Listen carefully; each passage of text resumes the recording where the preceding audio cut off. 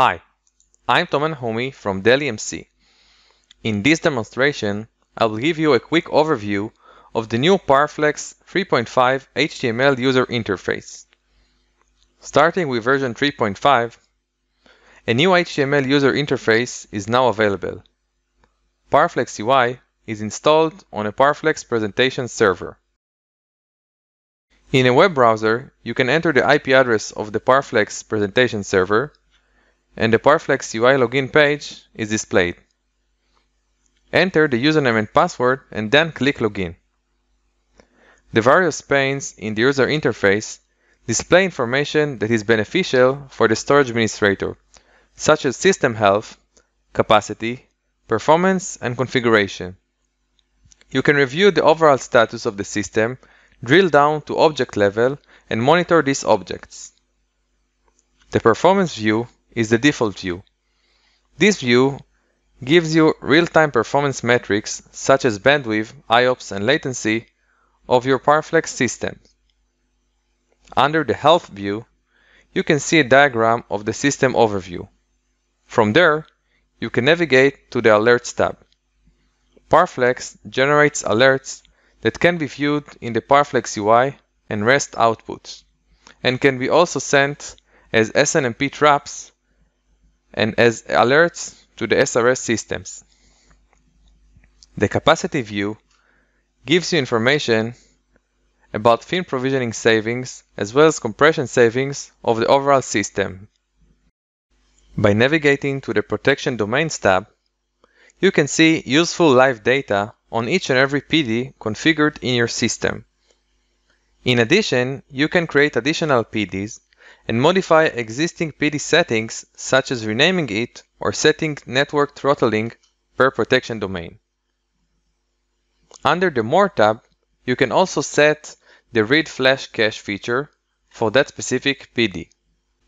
By navigating to the Storage Pools tab, you can see real-time information for each and every storage pool. The Overview tab shows the storage pool topology and details, and you can also see the performance and capacity metrics per storage pool. In addition, the new UI allows you to perform storage pool commands. You can set IO priority or rebuild and rebalance the storage pool directly from the UI. You can also change the capacity settings by increasing or decreasing the capacity thresholds. The SDS manages the capacity of a single server and acts as a backend for data access.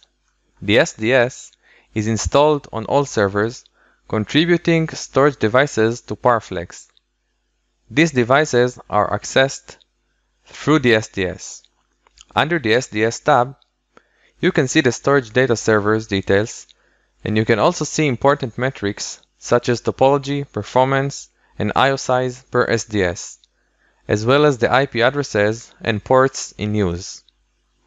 In addition, you can perform multiple tasks such as adding devices to existing SDSs, adding SDSs, and modify the performance profile or put the SDS in maintenance mode. The SDC is a lightweight device driver that exposes PowerFlex volumes as block devices to the application that resides on the same server on which the SDC is installed. It can be any Linux, Windows, or ESXi host. Under the SDC tab, you can see the storage data clients details. You can see important metrics such as topology, performance, and IO size per SDC, as well as the mapped volumes.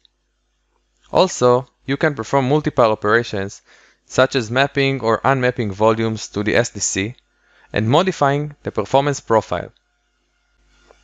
I hope you will find this demo useful, and thank you very much for watching.